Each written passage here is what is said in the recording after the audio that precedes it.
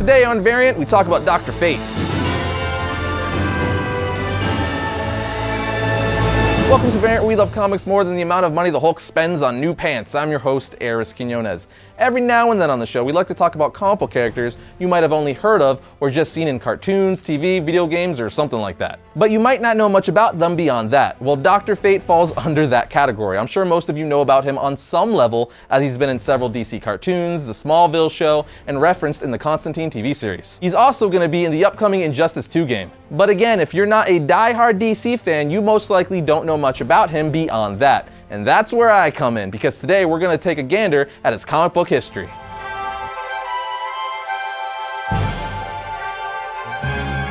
Now, before getting into Dr. Fate's history, I just want to let you all know that many different people have donned the mantle of Dr. Fate over the years, such as Kent Nelson, Eric and Linda Strauss, Inza Kramer Nelson, Jared Stevens, Hector Hall, Kent V. Nelson, Khalid Ben Hassin, and Khalid Nassour. Now, I may briefly talk about each of them later, but this episode will mainly be focusing on one of them, and that is Kent Nelson. He is the original Dr. Fate from the golden age of comics, and is easily the most popular version of the character. Hence Kent Nelson Dr. Fate being the one used for Superman the Animated Series and the Justice League Unlimited cartoon. Kent Nelson was also the version used for Smallville, Batman the Brave and the Bold, and Young Justice. I also believe that Kent Nelson is the Dr. Fate that will be used in the Injustice 2 game. I don't think that's officially been confirmed, but I think it's pretty safe to assume. With that covered, let me give you a brief summary of the character's publication history. Kent Nelson first appeared in More Fun Comics issue 55 in 1940. That's right, he was created only 2 years after Superman and 1 year after Batman, meaning Dr. Fate is an OG DC character. He was created by Gardner Fox and Howard Sherman.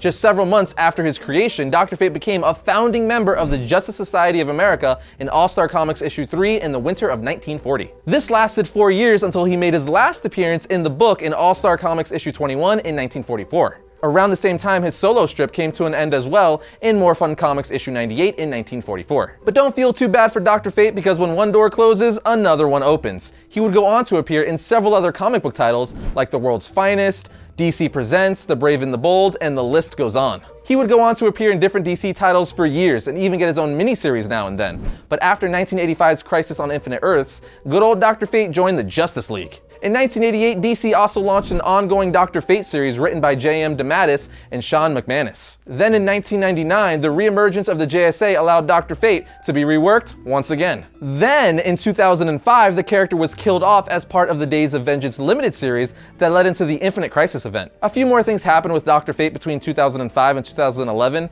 but in 2011, DC rebooted all of their books and continuity and made Dr. Fate part of the Earth 2 ongoing series. Finally, in 2015, we got a new Dr. Fate solo series that lasted 18 issues. And recently, Dr. Fate briefly made an appearance in the DC Rebirth one-shot special. But let's get into his origin. Kent Nelson was born in 1928. That's right, this dude is as old as dirt. His father, Sven Nelson, was an archaeologist, and his mom, Celestine Nelson, died shortly after his birth for an unknown cause. Flash forward to 1940, while on a dig with his father, Kent came across a temple and of course decided to explore it. While exploring the temple, Kent spotted a sarcophagus that contained the body of Nabu the Wise. Next to it, he saw a lever that would open said sarcophagus. And what do you do when you see a lever that opens a sarcophagus? You pull it, of course. Once the sarcophagus is open, white gas started pouring out like some kind of old sci-fi movie, and Nabu awoke from his slumber. Nabu then thanks Kent for releasing him from his suspended animation. But this is a comic origin, so tragedy must occur in one way or another. And here it is. We then find out that Kent's dad, Sven, died in the chambers of the temple because the chambers were built to release a poisonous gas on anyone who didn't know its secrets. Once out of the temple, they bury Sven, and Nabu says, "I will try to repay you for your loss by teaching you the scripts of the universe." So over the next several years, Nabu taught him many things, two of which being the secrets of levitation and how to move things with his mind. Nabu then tells Kent, "These shall be your garments, Kent Nelson. From this day on, you shall be Dr. Fate." And boom, just like that, with Nabu handing Kent the helmet of fate, the amulet of Anubis, and the cloak of destiny, he became Dr. Fate, the primary agent of the Lords of Order. Who are the Lords of Order, you ask? Well, the Lords of Order are a group of godlike supernatural beings who dedicated themselves and their near infinite power to being the force of order in the universe, while also maintaining a cosmic balance across the entire universe. But let me also elaborate a little bit more on Nabu. He's one of the Lords of Order who took human form and settled in ancient Egypt, where he was known as an incredibly powerful sorcerer slash magician. Nabu's soul actually resides within the Helm of Fate, giving the wearer great magical power over the forces of order order and chaos. And as many of you know from the Young Justice cartoons, Naboo is pretty unsympathetic to the mortals that become his host. But let's move on to the 3 objects that make up Dr. Fate. Most famously, you have the Helmet of Fate, also known as the Helmet of Naboo. Then you have the Cloak of Destiny and the Amulet of Anubis. Let's start with the helmet. The Helmet of Fate is the link between those acting in the role and Naboo himself. As I just mentioned before, Kent Nelson had several abilities taught to him by Naboo, but only gained full power when wearing the Helmet of Fate. For this reason, a crap ton of people have sought the helmet for themselves. Then you have the Amulet of Anubis, which gives the wearer magical abilities. It also has a magical void that can hold people inside it. Basically, it's like a portable prison around your neck. And lastly, you have the Cloak of Destiny. In short, it grants the wearer flight, super strength, and invulnerability. It's essentially the coolest cape ever, although Spawn's cape is a close second. Now, I said earlier that I might briefly go over the different people who have been Dr. Fate. Well, I've decided to do just that. And go. Besides the most popular Dr. Fate, Kent Nelson, you also have Eric and Linda Strauss. After Kent's death, because everyone eventually dies in comics, Naboo chose Eric Strauss and his wife Linda to become the next Dr. Fate. That's right, it's a 2-for-1. Eric and Linda had to actually merge into one being in order to become Dr. Fate. That also explains why this Dr. Fate has boobs, but that's slightly besides the point. Speaking of boobs, Kent Nelson's wife Inza also donned the Dr. Fate mantle. Kent and Inza's soul had been residing in a fantasy world within Dr. Fate's amulet, but when they were resurrected in new younger bodies, Inza realizes only she can become Dr. Fate, but as Dr. Fate, she became reckless in the use of her power. You may be saying, wait, what? How can she become Dr. Fate? Well, at a certain point in Kent Nelson's career, he had to fuse with his wife in order to become Dr. Fate. But after they died and were brought back to life, only she could become Dr. Fate. Get it? Got it? Good. Moving along, we have Jared Stevens. He was originally hired to retrieve the artifacts of Dr. Fate. Long story short, when he came into possession of the Helmet of Naboo, Naboo was all like, yo, I want you to be the new Dr. Fate. Jared turned him down, but was eventually reluctantly drawn into the role, operating under the name Fate. If you're wondering why he doesn't have the helmet, amulet, or cape, well, that's because he tore the cape up and wrapped it around his arm to heal it after it was hurt. The amulet blew up when he tried to use it against demons, which also gave him the tattoo on his eye, and the helmet he melted down to make a dagger and throwing stars. Needless to say, this is a very different version of Dr. Fate, which is probably why he's also just called Fate. Then we have the son of Hawkman and Hawkgirl, Hector Hall. He was originally the Silver Scarab before his first death.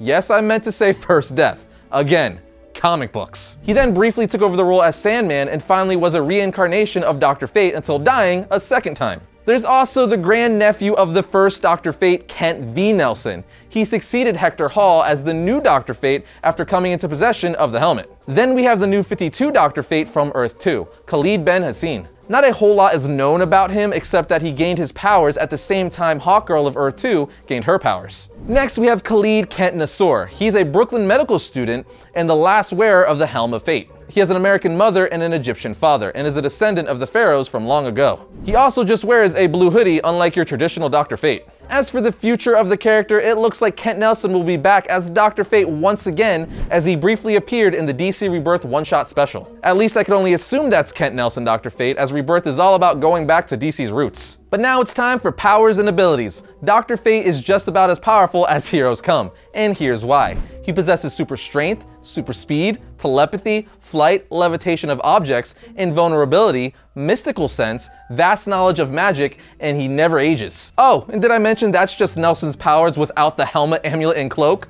With the helmet and everything on, he is capable of phasing, invisibility, time travel, magnetic control, illusion casting, mystical bolts, damage resistance, immortality, and so much more. Believe it or not, he's actually one of the most powerful heroes in all of comics. With that said, I think it's time for some reading recommendations. You have More Fun Comics issue 55 and 67, the Immortal Dr. Fate miniseries, The Last Days of Justice Society of America, and JSA Justice Be Done. Read those and know Fate better, man. Us guys know how important a good razor is. Well, my friends, DollarShaveClub.com delivers high quality razors right to your front doorstep. And if you go to DollarShaveClub.com/variant or click the link in the description below, you'll get a 1-month trial of any razor for just $1. I know, that's crazy talk, right? $1. You also get to pick out what kind of blades you want. Personally, I like the executive razor, but you guys could pick whatever you want. And they just don't have blades. They also have Dr. Carver's shave butter, which is awesome, body cleanser, shampoo, and a bunch more stuff. You definitely have to check it out for yourself. Just go to dollarshaveclub.com/variant or click the link in the description and get a 1-month trial of any razor for just $1. There's no catch, hidden fees, or commitments, and you can cancel whenever the heck you want. So what are you guys waiting for? Go get a razor and shave your face, even if you have a beard like me, because even though I have a beard, I gotta shave this and this. So get a razor, my friends.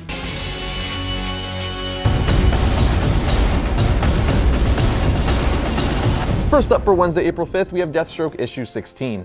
In what could be his final battle, Deathstroke, wounded and blind, confronts Deadline, the human weapon. Next, we have Superman issue 20. This directly follows the Superman Reborn aftermath, meaning all Superman fans are gonna want to read this issue. And finally, we have Batman issue 20. This is the finale of the I Am Bane storyline. There is no going back this time. No more tricks, no more allies, just Batman and Bane. And that's going to do it for another episode of Variant. But if you like what you saw today, be sure to hit the subscribe button and then the bell next to it so you're notified whenever we upload new videos. But as always, you can like our Variant Facebook page to keep up with the show and all things comic related. You could also follow Variant on Twitter at Variant Comics or me on Twitter at Arris_Quinones. But I'll see you guys next week when I talk about what? All things comics. Flash forward to 1940 while on an archaeology... the McManus coincidence? I think not. Speaking of boobs...